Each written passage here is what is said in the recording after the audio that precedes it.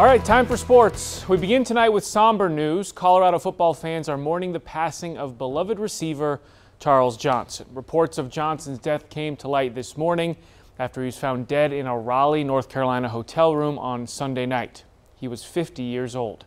Johnson had been working as an assistant athletic director at Heritage High School in Wake Forest, North Carolina.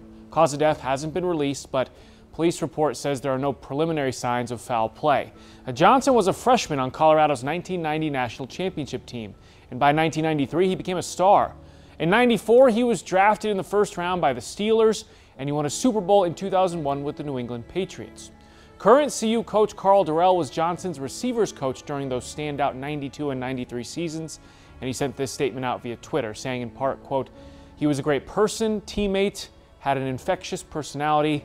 Rest in peace, CJ."